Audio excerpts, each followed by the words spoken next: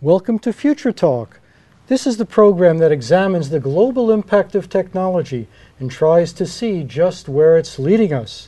On today's program, we're going to talk about something called the Semantic Web, which is shaping up to be the next big step in the evolution of the World Wide Web, which will make it a lot more powerful and a lot more omnipresent in our lives than it is today. With me in the studio is our co-host, Jack Porter, who is CEO of Forward Innovations Incorporated, and our special guest, Nova Spivack. Nova Spivack is founder and CEO of Radar Networks Incorporated, which is a pioneer in the development of the Semantic Web.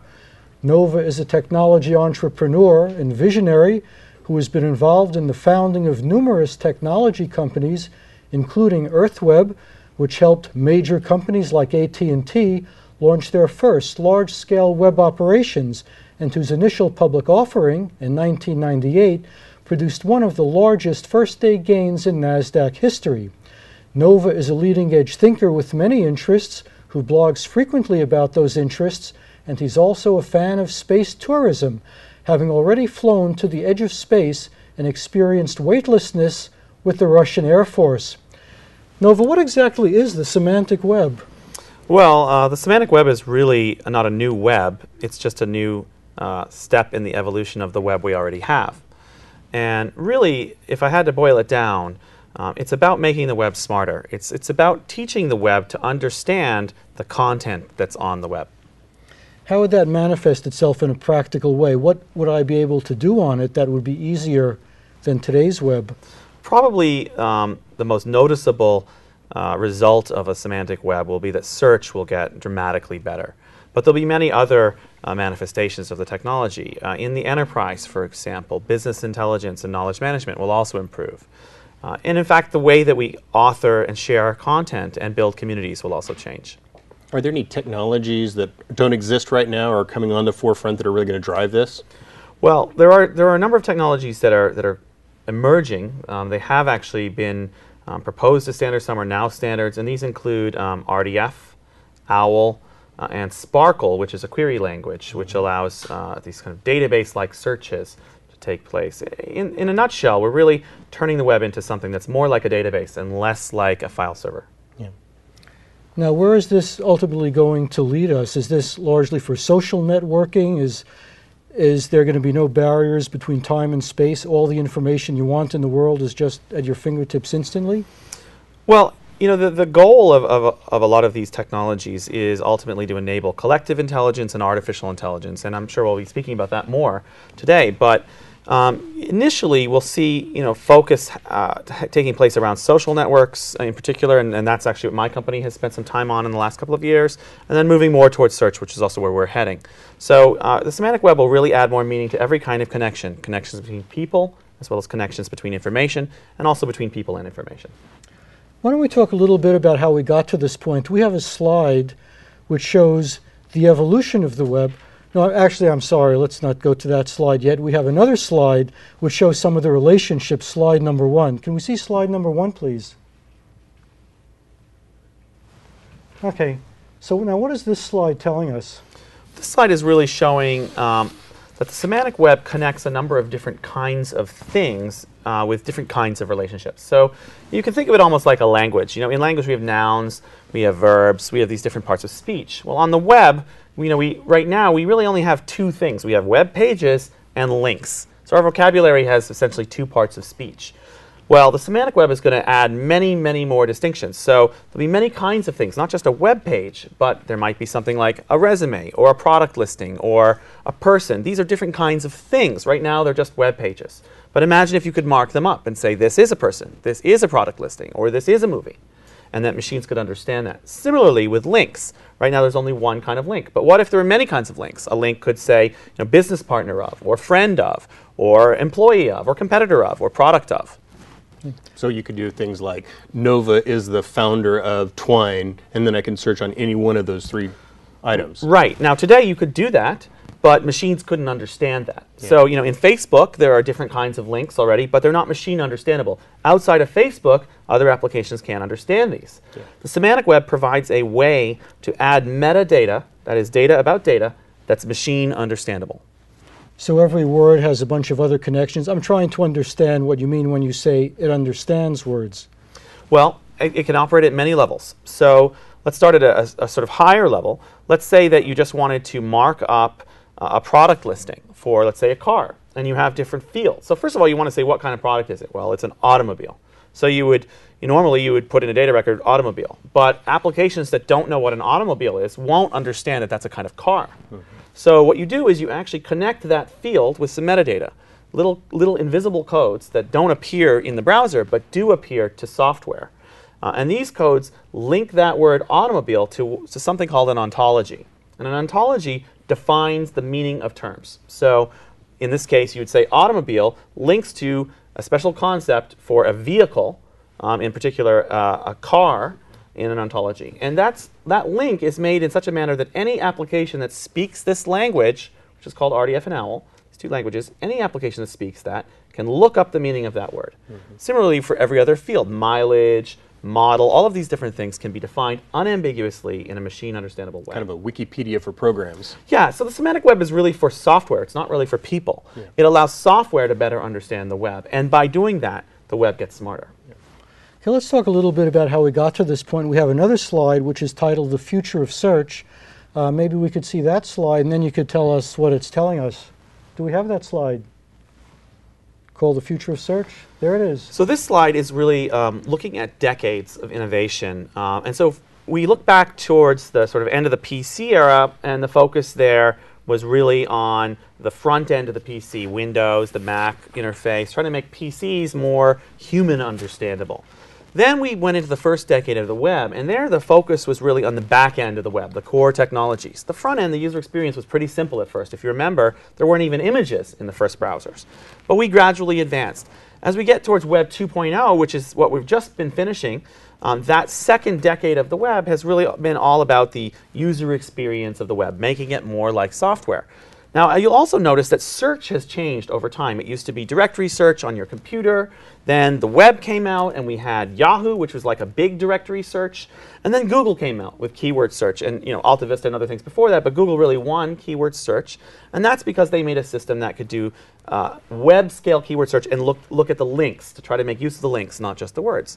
But that is starting to level off. The productivity of keyword search is limited as the amount of data continues to increase, because you just get too many results. So what this slide is really showing is that in the third decade of the web, which we've just entered in actually 2009, in the third decade of the web, we're going to go beyond keyword search by adding more semantics to the data. And that means little tags that define the meaning of data so that search engines don't just look at the keywords, but they can also understand the meaning of the data. And so that way, they can filter the results and give you less noise. What Google did with PageRanking, where they said a document is specifically more important when more documents are pointing at it, will we get that same kind of advantage when we start moving to semantic web? Yeah, I mean, in a way, what Google's big innovation was to find a way to sort of essentially estimate the vote, if you will, of a community of parties who are interested in some topic. How many of them voted for a certain page? That's kind of what Google's innovation was. And that comes from bibliometrics, which actually comes out of library science and has been going on for a long time. Google just scaled that to the web. Now, as we go into this next generation, we're looking at other approaches, primarily using social networks to try to get a sense of the value of a piece of content, but more importantly, the reputation of an individual author. And that also applies to the real-time web, where reputation is very important to determining what's valuable. And as we go to the semantic web, it'll take it a level up, because now we'll have the linkages of the web, the social reputation elements of the social web, and finally, linkages to ontologies and other things that define the meaning of the content. And when you combine these different layers, that's when you start to get a very dense matrix that lets you understand the meaning and value of content. Yeah. I understand that you're going to give us a demonstration of the latest version of the semantic web on your laptop, but before we do that, we have a short video which is going to show the increasing role that the web is playing in our lives right now. So could we go ahead and roll that video?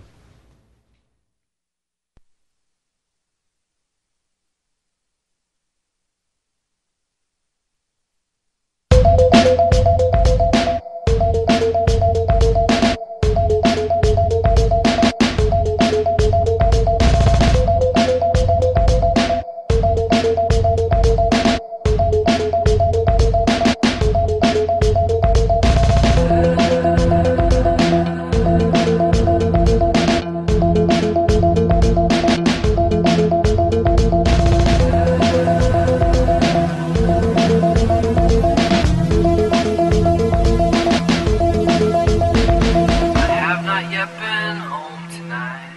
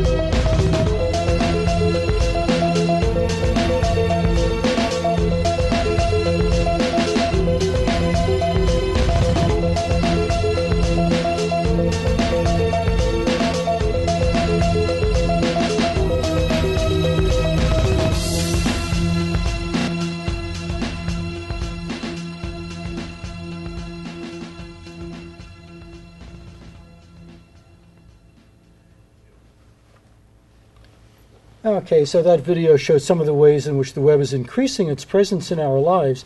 Now, I understand that you're going to give us a demonstration of where your company is right now with the Semantic Web. What exactly are you going to be showing us? Well, I'm going to be showing you an in-house alpha that's never been shown for the next generation of Twine, which is a service we provide based on the Semantic Web. And in this case, I'm going to be demonstrating semantic search to show you how search might look as the Semantic Web rolls out. So here, if we can look at my screen, you can see here a simple search box. And I'm going to do a search for something very common, in this case, chicken. So first of all, you'll see standard web results with about 20 million results, just like any other search engine.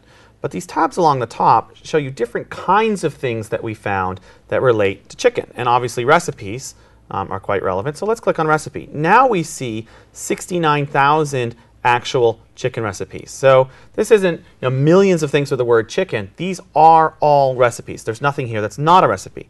Now let's decide, let's go down and look for particular kinds of options. So let's say we want to find gluten-free chicken recipes, for example. Now we found 981. Australian, perhaps. Okay, so now we're down to 23 results. and things that take 15 minutes to prepare. Now we're down to 15 different results. Now if we want to go out and look at one of these recipes, I can just click here and go out to the actual recipe. Now the key is that the data on web pages for recipes looks kind of like this. It has structure implied, but it doesn't have metadata. So what we're doing is we're actually automatically crawling this data and finding related information. And what we do is we connect that data to ontologies. So here is an ontology in our system. This is the food ontology. And we can go in and look at how we define food. There's many different kinds of things here related to food. If we wanted to go in and look at, say, a particular kind of thing like a recipe, I'll just scroll down here and we'll look for recipe. This is a definition of a recipe, and here are the different fields. So it looks a lot like a database. Recipes have things like the amount of cholesterol, dietary options, type of cuisine, and so forth. And these map either to strings or numbers like you'd expect, but also sometimes to other things. So for example, a recipe can have a review, and if you click that, it takes you over to something else called a review. The key is that anybody can define these. Anybody can make these ontologies. They're done with open standards. And so the ontologies exist, or you can make new ones. And then we make these mappings. We crawl and connect things to ontologies and build a semantic index of the web. So how close to we to having this in real life? Well, we do have it in real life. It's just months away. We don't have to completely change all the web pages. This is just the way we index the web pages, correct? Previous approaches to the semantic web assumed that webmasters were going to have to learn a whole new set of skills related to these languages, RDF and L. That's very difficult. The innovation that we've been pursuing for about 9 years is how to automate that. So we're actually generating this metadata, this RDF and L, automatically for webmasters based on analyzing their pages. You know, in this program, we like to look at every aspect of a situation. So let me ask you this. Is there any possible downside to this? We can see the conveniences, but are there any possible drawbacks? For example, is there a risk of being overly dependent on the web so we can't function without it? You know, what if there's a catastrophic system failure? What happens then? Well, I'm sure you've both seen The Terminator, so of course there's that risk. But I think that's a little bit far out. In a more kind of realistic sense, as humans do increase their dependence on technology, we're noticing actual changes in the brain. If you look at the development of children's brains, they're quite different than our brains, just based on the fact that they're immersed, for example, in video games. In the case of the web, what we're finding is that since you can find just about anything you need instantaneously, the need to memorize or even really understand things is decreasing, and we're all becoming generalists. The notion of being a specialist maybe is going away because you can rely on the web to do that. And so I think the web is creating a kind of global brain, and the downside of that is that individuals will be more dependent and perhaps less self-reliant. But the upside, I think, outweighs that, which is that we'll all have access to all of humanity's knowledge. Is loss of self-reliance a problem? People used to be able to calculate in their heads, and then everybody got calculators. And so, I mean, are we losing something that maybe we'd be better off keeping? I mean, yes, we're definitely losing things. You know, we're losing skills, we're losing knowledge, we're losing the kind of rote or even deep understanding that the earlier educational system used to provide. But we're gaining, I think, access to unprecedented amounts of knowledge and intelligence, and there's a difference all around the world. And so what's happening is maybe the role of the individual is going to shift. Individuals might become less important, but collectives will become more important and more intelligent. Do you think there's been a big bifurcation against people who knew how to use computers and leverage the computers against people who couldn't? Is that going to expand with this new technology, or is that actually going to contract? It's a good question. I mean, I think there's probably nobody, today in the younger generations that isn't fluent with computers. So I don't think it'll be a problem, at least in developed countries. I think we'll see some people among the elderly who may not be as fluent, but that's going to rapidly change in 20 years. There probably won't be many people who aren't quite fluent in the developed world. I think where we're going to see a big bifurcation is in developing countries, where their principal mode of access is on mobile devices with very different screen real estate. And so a lot of the kinds of things we do on the web, which involve a lot of typing and scrolling around, that doesn't work on a phone. Is it possible that the web will act as an accelerant to conflicts? There are many conflicts in the world, and conflicts used to be in slow motion because it took a long time for a message to get from one place to another. Is the web going to make all those differences go away, or will it just sharpen them? I think the web is really speeding everything up. There's this big trend now called the real-time web. I call it the less-time web because we all have less time. But everything's going faster. The notion of the now is changing. It's getting shorter. So where the now used to be maybe a day, in business or in politics, now it moved up to hours in the 80s, and in the 90s, it was down to the half hour, and now the now is really measured in minutes. We have another slide which shows some of the things we might expect in the future. Maybe we could take a look at that slide and you can explain what it is, and then we'll get into some additional topics about artificial intelligence and collective intelligence and where this seeming implosion of consciousness is really leading us. So this slide really talks about a future outlook for how semantic technologies, which are technologies that are all about understanding the meaning of content, how these technologies are rolling out. And really, from 2007 through 2009, that was the very early adoption phase where some of the first companies came out. My company with Twine, another company, MetaWeb, made a product called Freebase, Adaptive Blue, and several other companies have come out with products that sort of brought these out for the first time. And now Reuters has come on board. So there's a bunch of companies in the space. From 2010 to really 2020, that's where mainstream adoption happens. That's where we see major companies, major online services really adopting these technologies. And that's actually starting now. And we're involved in a number of those initiatives. And then as we get out into 2020, what I call the fourth decade of the web, Web 4.0, the next big cycle begins, and that's all about reasoning and intelligence. And it's enabled by the fact that by then, the content on the web will be machine understandable. Applications will be able to start to reason against that content. In trying to make computers more intelligent, do we get more insight into human intelligence? Because I think human intelligence is one of the least understood things, one of the least penetrated by science.